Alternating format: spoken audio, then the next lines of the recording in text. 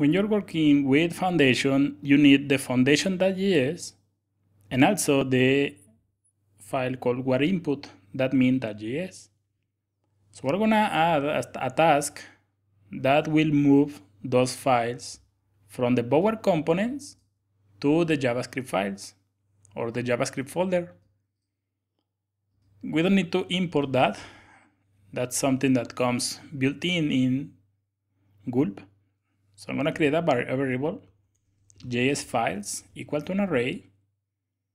And if I open the Bower components, foundation sites, then this folder, here you will find the foundation files that we need. We don't need the foundation.min.css. Those files are going to be created from the SCSS folder, but we need the foundation.min.js or foundation.js. I found that the foundation.min.js causes some problems. So I'm going to be using the foundation.js, and I can right click here and copy the full path, paste, and this will copy everything from applications, but we need from the Bower components. So I'm going to remove this, and then we add a dot at the beginning. So we have dot Bower components, foundation site, this, and foundation.js. Then we add a comma because we're going to add another file, and we can collapse this. And the next one is called whatinput. And here you will find at the bottom whatinput.min.js. I'm going to right click, copy the full path again, and I'm going to remove this, the part that we don't need. And here it says Bower components, whatinput, and whatinput.min.js. Next, I'm going to create a task, gulp task. And this task is going to be called move.js files. And this will execute a function. And the function is going to be really simple. We only add gulp src.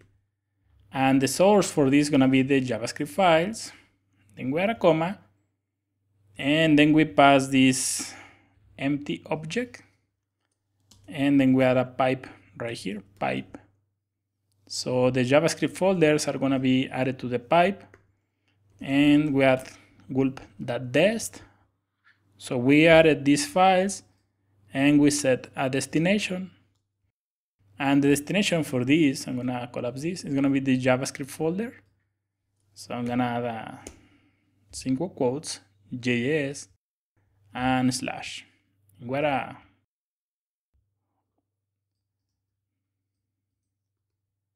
the semicolon at the end. And now let's add this move.js folder to the task.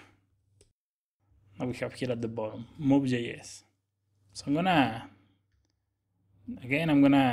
kill the gulp process, and I'm gonna type foundation watch again. So now you can see we have these move.js files right here. So the function is executing.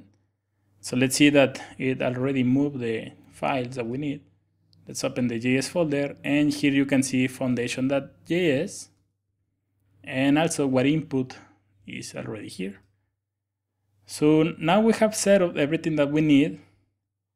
In the next video, we're gonna see how we can add this foundation.js, this whatinput, and the apps.css that we have to our WordPress theme before we start writing some code and start working with this theme.